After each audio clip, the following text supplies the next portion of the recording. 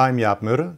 I'm a memory psychologist, and this video I will start with a little animation that lasts about a minute, showing a typical situation that often occurs in practice, in business, in academia, in stores, in sales, anywhere. Just look at it and see what you think. I just heard a great presentation, and I am now going to talk to the speaker.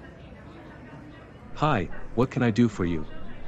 I am Aleš Grafenhof. I was very impressed with your presentation, and was wondering whether you have the capacity to scale up production in a short time. In our merger with Zoever, we have acquired an entire chain of mini bodegas, and would like to use your new coffee making method to infuse some new elements into these businesses.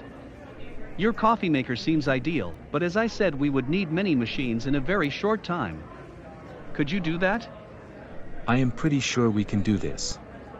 Our Italian factory should be able to expand production, but we would have to talk about exactly which type you want to purchase, how many, and in what time frame. And would the baristas need additional training? I am sorry, I have to take this. Please send me an email about this. I am in the list of conference members. That was great.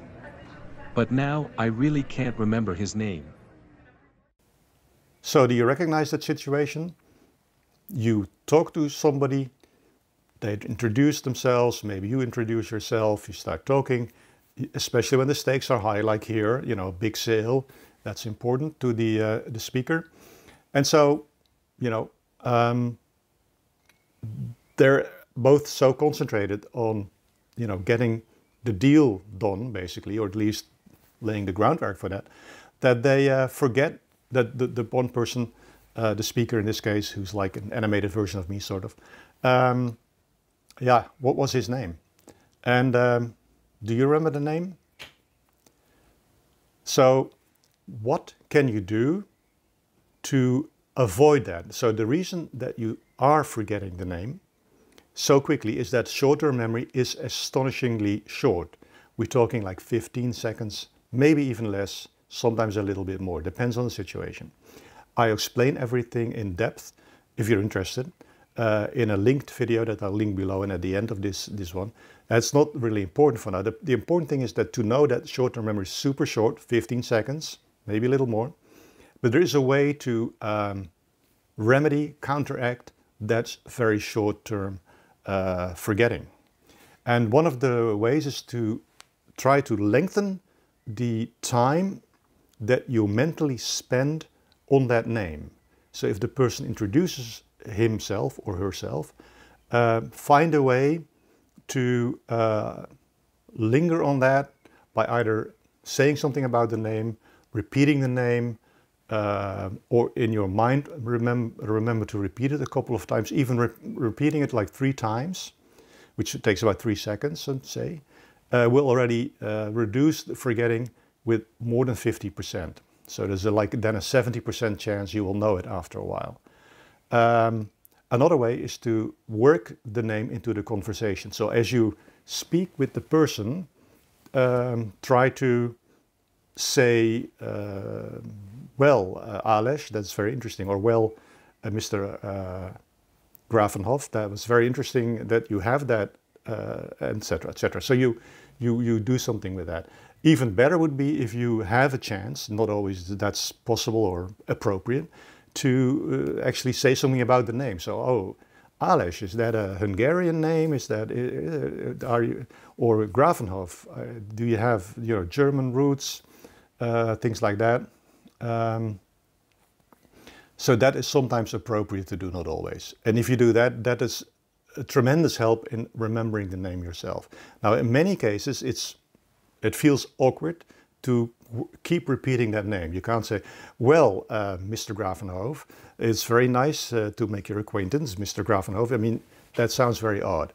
But you can actually do that just in your mind, without, so you don't actually say it out loud, but in your mind, you repeat that name a few times. And if you make a habit of that, it makes it a little easier to actually hold on to that piece of information. You can do it with everything, not just names, but also prices or other facts, locations, depends on your personal interests. So let's look at the video again and see whether the speaker, i.e. me, in this case is a little more successful in remembering the name and following up on the business opportunity here.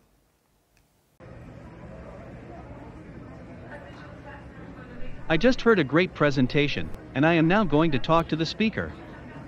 Hi, what can I do for you? I am Aleš Grafenhof. I was very impressed with your presentation, and was wondering whether you have the capacity to scale up production in a short time. That is really great, Mr. Grafenhof. Tell me more. In our merger with Zo over Zovur, we have acquired an entire chain of mini bodegas, and would like to use your new coffee-making method to infuse some new elements into these businesses. I am pretty sure we can do this, Mr. Grafenhof. Your coffee maker seems ideal, but as I said, we would need many machines in a very short time. Could you do that?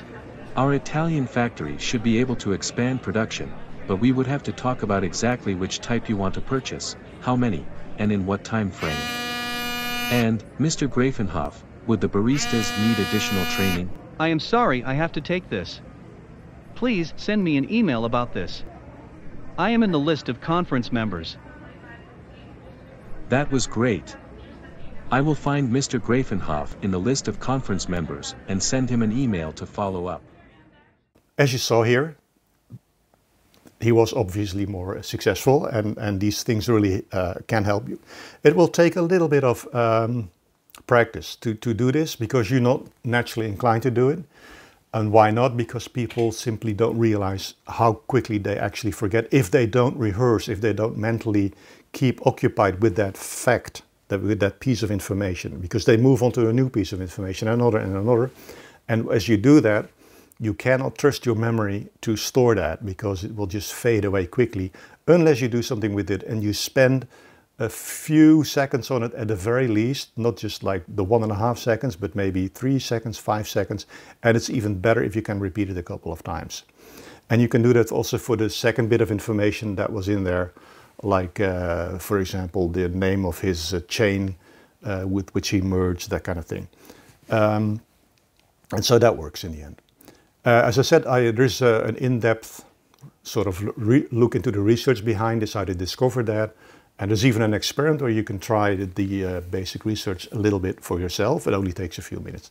And if you're interested, you can click on those links below or at the end of this video, and hopefully enjoy doing that.